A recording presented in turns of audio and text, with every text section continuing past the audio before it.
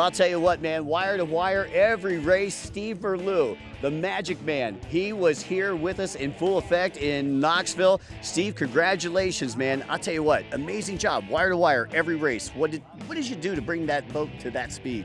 Well, I gotta tell you, the boat's always been fast. We just struggled last year. It was old, and it needed rebuilt. So we had Jim Fairchild rebuild the boat, top to bottom. And we struggled a little bit in Texas, and we came here with a mission.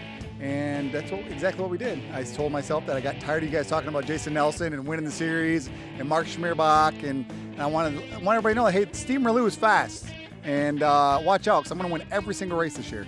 Well, I'll tell you what, Steve, that's that's a great claim right there, and I like the way that you put it down. You got the bullseye on your back, and you're calling people out. It takes a lot of confidence to do that. What instills that confidence in you? Well, we've been racing a long time, and my dad built that boat back in 2011, and we won almost every race with it. So it's been proven, and so now we're back at it. And Powerboat Nationals has got a great thing going with Knoxville and all the other races. So looking forward to following it, and like I said, just putting the mouth where the money is, and making it happen.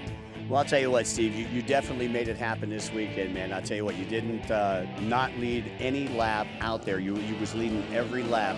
You got a lot of great sponsors too, I'm sure.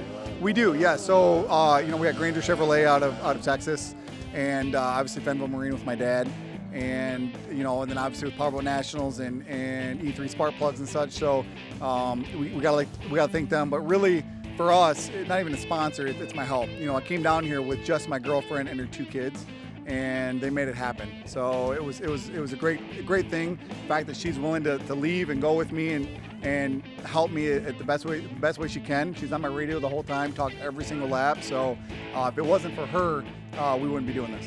Nothing can replace a great pit crew. Congratulations, Steve Merleau, your winner in the Pro Tunnel 2 class. That's right, baby. #1.